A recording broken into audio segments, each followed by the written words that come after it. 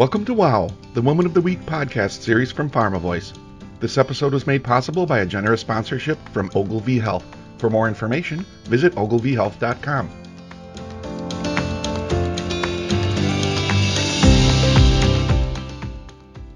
In this episode, Taryn Grome, editor-in-chief of PharmaVoice magazine, meets with Kate Cronin, president, Ogilvy Health.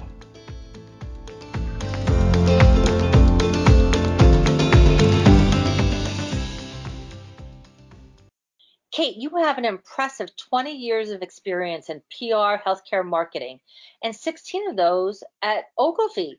What are some of the biggest shifts you've seen in terms of healthcare advertising and PR over the last, 20, 25 years? Well, thank you for having me on the show, Taryn, and I'm delighted to be here. And 25 years does feel like a very long time because it is. And in that time, there has been so much change that it's really hard to pin it down to just a few. But I can start off with the fact that in healthcare advertising and PR, we are seeing the spend just continues to increase over the years. And I think that the increase is attributable to not just pharmaceutical companies spending, but hospital systems are now spending in advertising and PR at a rapid rate.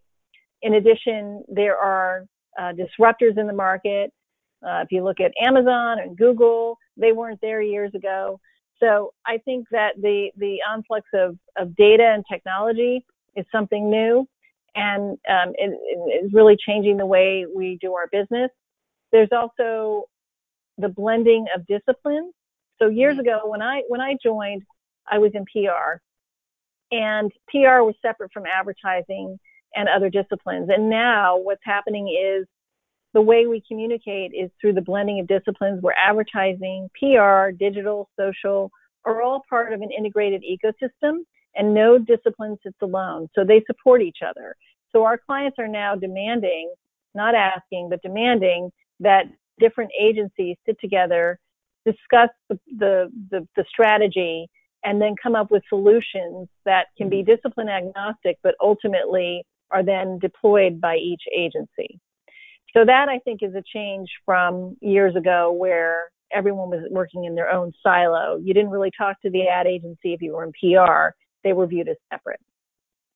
I also think that the rise of digital and social over the years has contributed to a big change in healthcare. Healthcare advertising and PR was sort of the slow to the gate in terms of utilizing digital and social platforms, but now they're there and they're embracing these platforms to reach audiences, to reach patients, physicians, and that includes doing more initiatives with Facebook and Instagram, working with content engines, like new content engines that didn't exist years ago, like Reddit and Refinery29 to get healthcare information out.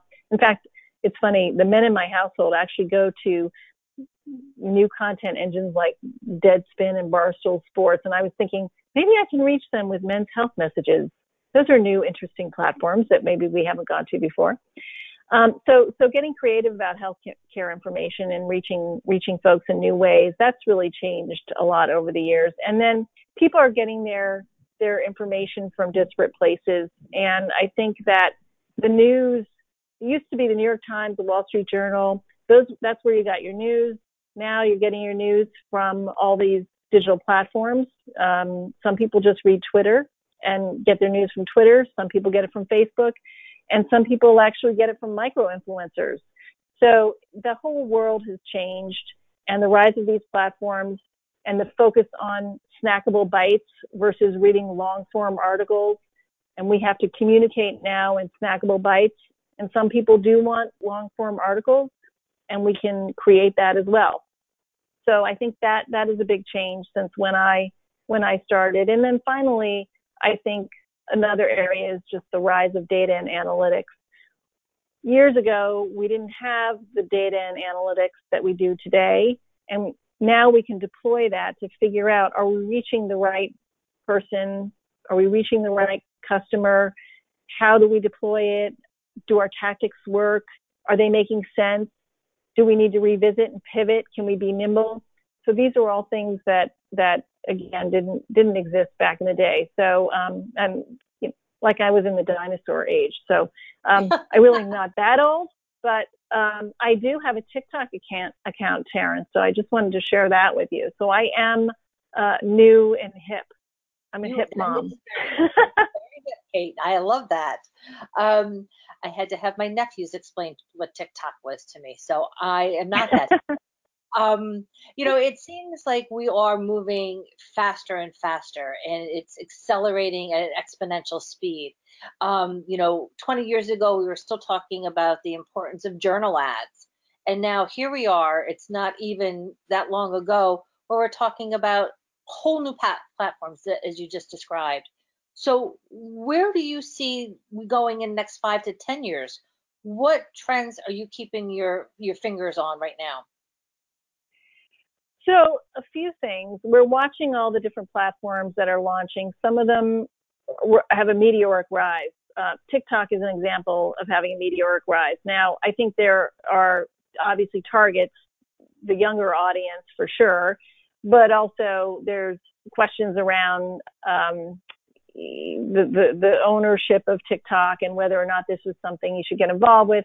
But other than that, I mean, I think that there are other things that are happening that are shaping kind of the future. The hot trends include the rise of behavioral science in shaping communication strategies. So if you look at behavioral science, it can actually feed your strategy for communications. And I'll give you an example. We work in the vaccine space. And as you know, there's a huge contingent of anti-vaxxers who are out there. And it has caused an influx of measles, mumps, diseases that you thought you really weren't going to see again are now back because of anti-vaxxers. And so just telling people that vaccinating is good for you isn't enough to necessarily get them to do it because of all their concerns around safety. So we used behavioral science to help feed our approach. And part of that approach was looking at the physician and the physician's role. And we found that if a doctor equivocates on a vaccine, so if you press a doctor and say, do I really need this vaccine? If the doctor equivocates, then you may be less likely to get the vaccine, take the vaccine. If a doctor is more firm and explains that, yes, this is an important vaccine, you should have this in your arsenal, you're more likely to do it. So that is one example of how behavioral science can feed an approach. So the role of the doctor. So part of that can be training the doctors in how they communicate with their patients when it comes to vaccines. So that's one way that I think over the next 5 to 10 years, I think behavioral science is going to play an integral role across all healthcare communications. I also think that the rise of the micro influencer as well will play a big role. I think there are a number of micro influencers in health, and that can be a micro influencer when it comes to things like mindfulness or mental health or addiction, where they actually can influence change more than perhaps a large campaign could. And then finally, one of the things we're seeing, and I think is going to be a continued trend, and this is, as we were talking earlier, Taryn, the importance of brands doing good and communicating the good that they're doing.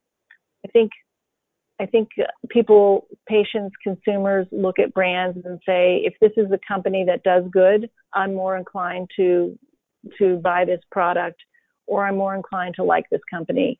And it's not just about doing good because you have to, it's doing good because you really need to show you're making a difference in the world. And so I think a lot of companies are now more focused on that than ever before, and in the healthcare space. It's interesting. And I think, when we think about COVID and all the tragedies that are involved with it, but one of the silver linings is that people are becoming more involved in clinical trials, for example. They're understanding the science in a greater detail. So we may see that shift. And so companies, as a result, the pharmaceutical companies' reputations are starting to rise again, which I think is a positive to come out of all of this tragedy. Yeah, I would actually say I was on a Fortune Brainstorm Health conference call this morning, a Zoom call, and this came up during Julie Gerberding from Merck was speaking, and one of the things she said is, for years, pharmaceutical companies have suffered and been at the bottom of the rankings in terms of trust of industries. And literally after banking, I think pharma came last. And now this is an opportunity for them to shine. And I think the race to find treatments, the race to find vaccines, gives pharmaceutical companies the opportunity to rise above it and to show their value to society. And I think the point was a very good one, and I think that this is really a great opportunity for them to continue to show that they are delivering for the health and wellness of society in this COVID world. The other thing, when we talk about what's going on and relevance in the world we are in today, with Black Lives Matter and racial inequalities and underserved communities, I think that there is going to be more of a focus in the healthcare community about access and access to medicine, access to improved care, and communicating that access very aggressively. Because in the past, and I remember years ago, Taryn, when I was working in a campaign, and we had one component of it, I think it was in hypertension, one component of it was the multicultural communications component, and very small budget for that. When in fact, the people who suffered from hypertension tended to be from the Black Hispanic communities. So now I think those days are over, thankfully, where marketers understand they need to actually spend against that category to reach those people. They need to go where those folks are and not just set aside a small component of the budget to reach them. So I think it actually is a change for the good, and I think that's going to continue over the next several years. Agreed, and I think that's going to blend back into that clinical trial space too, and looking at more diverse patient populations to bring people who are going to be the end users of these drugs into those clinical trials and increase that diversity of that patient pool. So I think that's a great step forward. And we can talk about, public health issues going all the way through and how that resonates in terms of where we are today as a society as well. But we don't have 2 hours. We have 20 minutes. But we can talk about that offline some more. I'd love to discuss that with you. Let's talk about some of the successes you've had in terms of launching brands, and you've done so for a number of different companies. Given the trends that you outlined earlier and the converging of so many media in which a campaign has to now touch, if it's digital, online, print, whatever it may be, what are some of those key factors that are integral to a successful launch? Has that changed, or are the principles still the same, or do these need to evolve as well? Yeah, that's a great question, Taryn. And I think the principles have remained the same, but I think there's a lot of noise in the system with all of the different channels that are out there. Digital, you used to think digital was its own silo. In fact, Ogilvy at one point had an Ogilvy digital operation under it. And now digital sits across everything. And so I think if you look at, that's changed since several years ago. But if you look at launching products, you have to cut through and figure out, do you know your patient? Do you know, or your customer, basically? How well do you know them? What is the journey that they're going on? And where are they getting their information? And then from there, mapping out what your communications plan will look like. I think also a lot of scenario planning fits in as well in terms of regulatory milestones. That's always been key to a successful launch, is having your scenario planning mapped out. But as I mentioned earlier to you, the IAT model, integrated agency team model, is really important because those touch points within a patient journey are different. It could be whether they're watching TV, whether they're old school, I guess we call it, watching TV versus a Roku, whether they're getting their information from their mobile phone or whether they're getting it from an iPad, understanding where they're getting their information and then where they're going. And there are so many different places that they go to. As I mentioned to you, my husband and my son, Deadspin and all these platforms that I don't really go to. So knowing where they go and then reaching them with the right information at the right time. And I think those are all the same pillars of how you launch a product. And now I just think there's just more of them to sift through, and understanding where they get their news, who do they trust. Those have all changed because the rise of the micro influencer and the macro influencer, that could be where they're getting all their information from. 10 years ago, you didn't have micro and macro influencers. 10 years ago, it was, oh, well, they're getting their information from their doctor, or they're getting it from a journal, or they're getting it from a newspaper, or they're getting it from TV, right? Right. Now, that was like 4 or 5 places. Now, contrast it to today, where it could be, 30 or 40 places. I mean, I can't tell you how many different places I get my information on. There's like probably still about 4 or 5 of my trusted places where I go for health information. But, we have to figure that out. And then where do you make your investment as a marketer? What are the best choices for making those investments? So it's a bit harder now because it's a much bigger space that we're playing in. Sure. You sit in a seat of influence in the industry. You had a call this morning with Forbes and with Julie Gerberding. So you obviously have some influence in the industry. Where and how do you exert your influence to, I don't know, affect change? When I'm talking to senior clients and I'm having a discussion about what they should be doing, I use that as an opportunity to talk about what's going on culturally and relevance, and making them understand, or helping them, I should say, understand why they should be doing certain things. So, for example, if a client has a budget set aside, and I truly believe that part of that budget needs to go to serving underserved communities or focusing on access and communicating around access programs, my job, as I see it, is to make the case to that client to explain why they should care, because I'm seeing across the board what all the clients are doing and what companies we work with are doing, and I'm able to make the case by showing and benchmarking what others are doing. And I think that's an important role to play. And I think also helping clients who are senior women, helping them grow. A lot of what I do is also working with my senior clients who are women and helping them elevate themselves within their organization or their own visibility within the healthcare communications arena. So I like to do that when I can, and I think it's an important part of my role at Ogilvy. And I also get a lot of satisfaction out of doing that. That's a great lead into my next question, which is, I understand you are a founding member of Ogilvy's Women Leadership Professional Network, and a member of WPP's Women's Leadership Faculty, or as you call it, WIL. So let's talk about why mentoring women is so important to you. And then we'll go into how Ogilvy Health is addressing gender diversity as well as diversity and inclusion. So I grew up in a military household. My father was a colonel in the Army, and I grew up at West Point.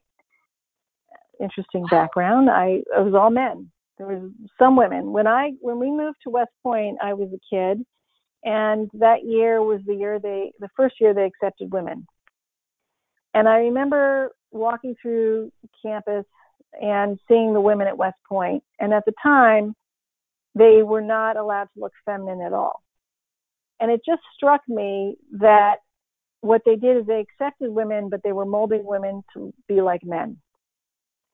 And for some reason that stuck in the back of my head. And I ultimately was invited to go to West Point. I was a swimmer, and they tried to recruit me to be on the swim team.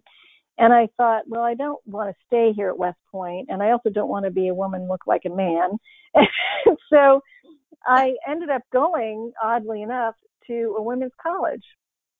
And I found that at a women's college, I had a lot of freedom because women were in charge. Women were on all the committees. The women were the only sporting event, so women came to support women, and it was a fantastic experience. And I actually spent my junior year at a co-ed school and found that I was pre-med, and my lab partner was always trying to take over. And I thought, well, you're not going to take over this project we're doing. We do it equally. And I remember thinking that would never happen at Smith College. At Smith College, women are in charge.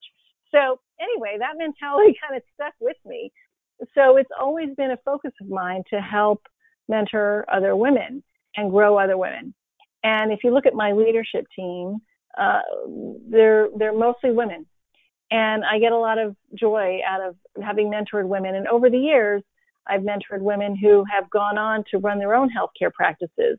In fact, 4 of them went on to run their own healthcare practices. So I'm very proud of that. I'm sad that they left, but proud that I had something to do with them going on and growing their careers. So I think it's important to mentor women. I think we should give them the same opportunities as men. I have 2 girls, and I want to make sure that they get all the same opportunities that my son does. And I think that it is important to show that you can have it all. And maybe you don't do it all well. Maybe you do it, some days you do it well, some days you don't. But I think there's a lot of pressure on women. And I know that about 10 years ago, maybe less than 10 years ago, I noticed that women were dropping out of healthcare communications or advertising or PR at a certain stage. And they were dropping out because they were having children and they felt that they couldn't do it all. And I strongly encourage them to stay. And I encourage them to stay with, what do you need to be successful? That was the question. Do you need 3 days a week, 4 days a week, 3 at home, 2 here, whatever? And I'm very flexible about that because I get it. It's not easy and everyone has challenges being a mom and working. And I think that, as Shelley Lazarus, who's my mentor, once said to me, you're never going to be perfect. You shouldn't worry about, basically you shouldn't worry about the dust bunnies that are building up under your bed, because that doesn't matter. Worry about what matters. And I think I've taken that to heart, and I try to instill that with other women. I remember one point a couple of years ago, we had an intern who asked me to coffee. And I said, sure, I'd love to get a coffee. So we went downstairs, and I was telling him about my focus on mentoring women, although I mentor men too. And he said that it was interesting because there was a woman who was an intern sitting next to him, and she asked him, how did you get coffee with Kate? And he said, I asked. Uh-huh. And I thought that was just so true, because as women, we worry, well, if she says no, that must, that I don't want her to feel in this position where she feels she has to say yes. And so I thought that was just very enlightening, because men don't generally think like that. Yes means yes, no means no. If you want, you get a coffee, you want to get a coffee or not, that's the answer. So anyhow, that's my focus on mentoring women. That's great. And so, we're looking at, diversity and inclusion across the industry now with a finer focus, including women, and figuring out how to bridge those gaps. So what is Ogilvy doing specifically in terms of looking at diversity and inclusion in your work? Yes. So we're taking a hard look at diversity and inclusion, and we've had a D&I Chief Diversity and Inclusion Officer for years, and she's done a fantastic job. But we know there's a lot more work that has to be done, and particularly in the numbers that we see, it's not where it needs to be. I think for the work we did with Women Leadership Professional Network, WLPN at Ogilvy, we've done some great work. We've fostered and grown a lot of women. We also had a program called 30 for 30, which is 30 men partnered with 30 women, and men being sponsors for women. And I was in the inaugural class of 30 for 30. And now what it's become is 30 for 30 is 30 women, not all women, but a lot of women sponsoring 30 women leaders. And the beauty of the sponsorship program was that the men would learn from the women, like what are the struggles that they deal with, and obviously the men then would also kind of instill some thinking to the women. So we use that program as more of a partnership program to grow women leaders, and then we have our D&I team that does a lot of initiatives around diversity and inclusion for young professionals, for people of color. We have several affinity groups within Ogilvy that have programs specific to those members. And I think that we've come a long way, but if we look at the numbers, to be honest with you, we're nowhere near where we should be. And I think this Black Lives Matter movement and highlighting racial inequalities is awakened everyone in the industry to the problems that we have in this area in particular. That's great. And let's look to the future where those numbers start to become more equitable. Yep. So better days ahead. Let's hope. Yes, exactly. When you look to building your teams, what are some of those qualities you look for in terms of, bringing people along to that executive level? I think the qualities that shine when I'm looking to move folks up is fearlessness, ability to ask questions without worrying how you look. Is this a dumb question? Just ask a question. Curiosity. I think if you're curious, I think that goes a long way because, again, that gets you to learn more. And I say if you're uncomfortable, that's a good place to be. So if people are happy to be uncomfortable and try new things, they are definitely ready to continue to move up into the C-suite. Conquering your fear or conquer your complacency, frankly, because I think that can be an issue as well when you get too comfortable. I've been with Ogilvy for 16 years, and I've had so many different jobs really within Ogilvy, even though most of it has been within health and PR. The roles have changed every 2 or 3 years in terms of the responsibilities.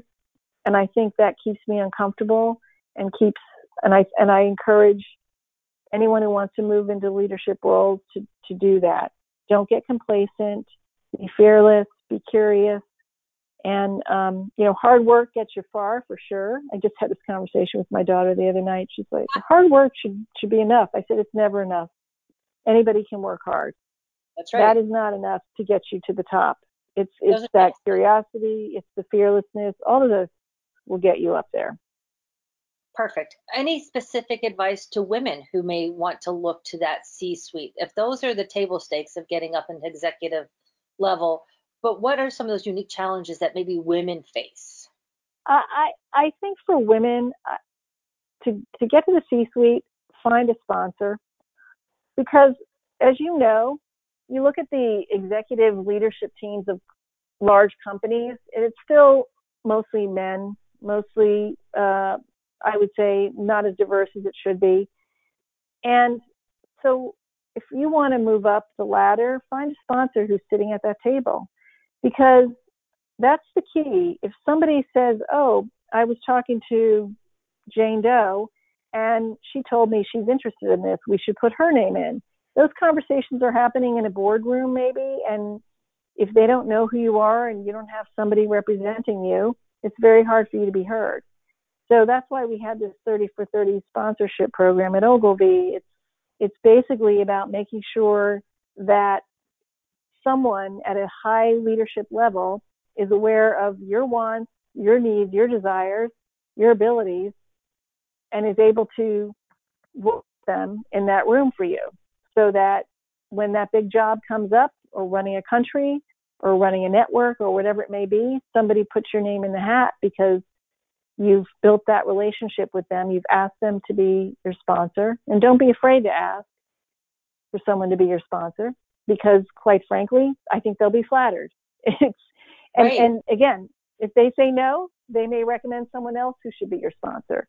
So you can always ask. And that goes back to the fearless, because if you are fearful, you're not going to ask the question, and it's not going to create that cadence that needs to happen to get you to where you want to go. Perfect. So let's think about in terms of your career. Is there anything that you know now that you wish you had known as you were moving up the ranks? Like, you're giving great advice out there to folks who are listening to this podcast who have those C-suite aspirations. But if you could go back and do something differently, is there something you know now that you wish you knew then? It's if I knew now how approachable leaders are, if I knew then how approachable leaders are, I would have done it. I think I originally, when I was much younger, had a fear that, I don't want to waste someone's time, or I don't want to impose or force them to ask to answer that question of, will you grab lunch with me, or a quick meeting or coffee. So that's why I really highlight that so much, because it's the one thing I should have done much sooner. And I think I probably didn't think that it was something I should do. And so the sooner you get that embedded in your head, the better. And that's what I would recommend. Perfect, Kate. That's perfect. And finally, tell me about an accomplishment or a wow moment that shaped your career or changed the trajectory of your career, or something that left a lasting impression on you. I'm going to go way back with my wow moment, because I was quite young, and I was working with the C-suite of, at the time, SmithKline Beecham. So I was working with Jan Leslie, JP Garnier, their head of regulatory, their head of medical, and I was dealing with a RX to OTC switch of one of their products. And literally, it was me going down to Philly, working in a boardroom with the C-suite on a weekly basis to develop a presentation to the FDA as to why they should switch this product. And I remember one of the presenters getting up, and I corrected him on a slide. This was in a rehearsal. And I remember the CEO turned to me and said, "That is a great point. None of us ever would have thought of that." It was something like that. The words I'm probably not getting correctly, but I do remember that moment thinking that I was valued regardless of how young I was, that the head of this large company actually respected me. I'm working with them weekly. We went down to the FDA for the hearing, and we sat in the audience while they were about to give the presentation. And I remember the head of regulatory was having a problem, and I got up from the audience and I helped him with his slides. And I sat back down, and my client basically said to me, or said to my boss at the time, "That's a career maker moment for her." And I remember thinking that it was, because it built my confidence. I actually ended up getting an award from SmithKline Beecham that was they named a star after me. And Taryn, kid, I have never found the star. It was one of those, cheesy things where they name a star after you. But I remember, and I will never forget it. I went up on stage. The CEO gives me the star for all my work with this switch. And I sit back down, and Shelley Lazarus is sitting next to me, and she said, "Congratulations, that was a wonderful thing." And I looked at her, and I was like, "Thank you."